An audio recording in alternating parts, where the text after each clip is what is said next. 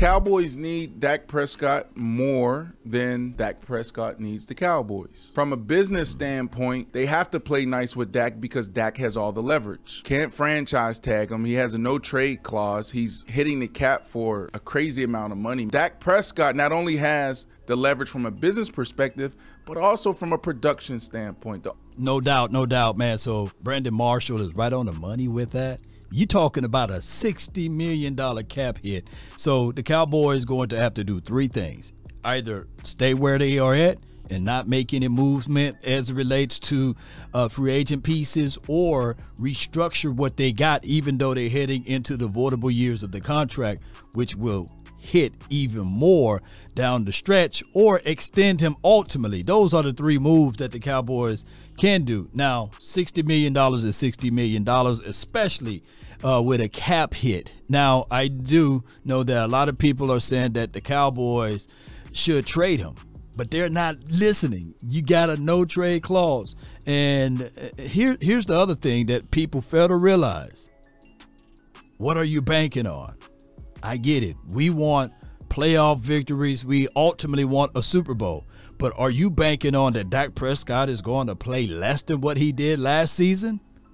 He's going to either play the exact same of what he did last season or better. I don't think that Dak Prescott is going to get worse at this spot of playing football. So even if he plays better, there's still that no trade clause on the contract. And on top of that, ladies and gentlemen, even if he stays the same, the price tag will still just increase.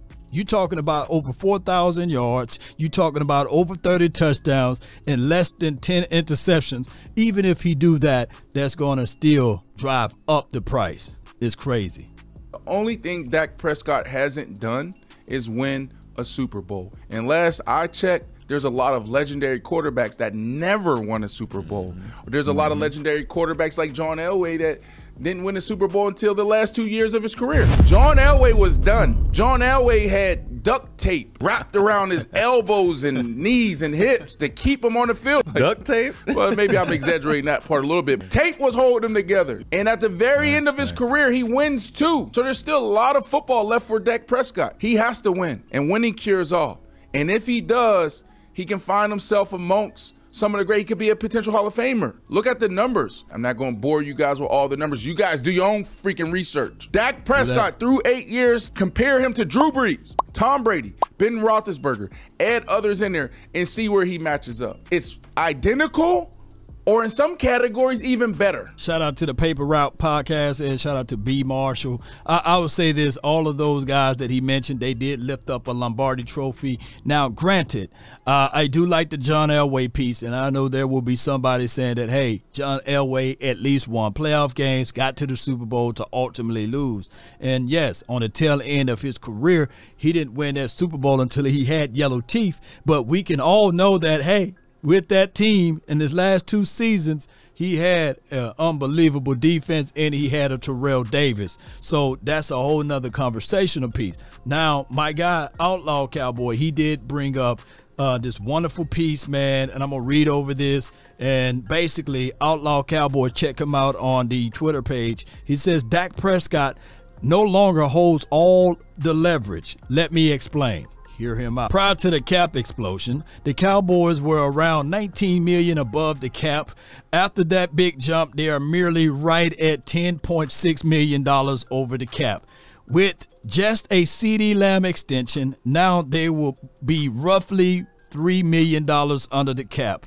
Throw Zach Martin and Trevon Diggs restructure, and that would jump up to around $23 million under. If they are planning another quiet free agent, right, which they normally do, it's plenty enough for them to skirt by without having to extend Dak or extend/restructure any other player. There's an actual exit strategy from Dak for the Joneses. Now, should they wish to take it, but will they?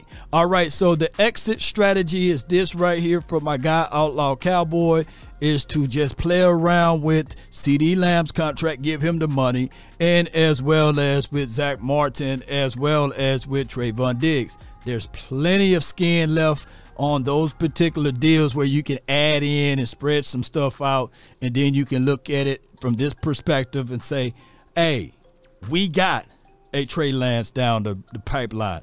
We got a Cooper Rush still here, or whoever they go into this particular draft. The Cowboys do have that in their back pocket, which will be an extra strategy for them. Now, granted, it goes all the way back to what I said earlier. Do you guys truly believe that Dak Prescott will play worse than he played last year? I truly believe that he could either give you the exact same thing he did last year or better. And with that being said, his price tag is not going to go down. So ultimately, that's what the Cowboys may have thought even way back in 2018, after they let that contract go all the way to the end of life there, and then said, okay, let's put him on a prove-it deal in 2019, which finished that particular season 8-8. His numbers were still good, and his numbers were very much so up there with a Jared Goff, with I want to say Carson Wentz and all of those boys, and they decided to franchise tag him. And now, a few years removed, we are back at that same spot. Now, people say insanity is doing the same thing over and over again, expecting different results. I'm always telling people everyone have a reason, but results are what matter. I need to know from you all, because I already gave you guys my piece with this. I think that the Cowboys, if they got 1 foot in, 1 foot out, they should have ultimately let Dak Prescott test the open markets, see what market value or see what rate that he would have gotten back from there, and then put the trades in for him to get out of here. I look at Dak Prescott like the Matthew Staffords of the world, right? 12 years with the Lions, didn't do anything with them. And then on his 13th season, he goes over to the Rams and ultimately lift up a Lombardi trophy. But neither here nor there. Post me your thoughts. Post me your concerns with Dak Prescott.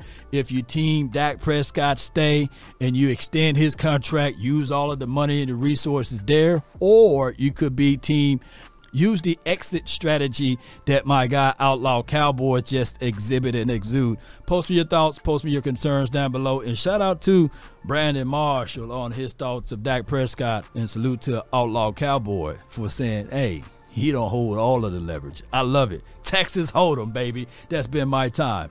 I really thank you all for yours. And remember, you're listening to nothing but the best. Go Cowboys.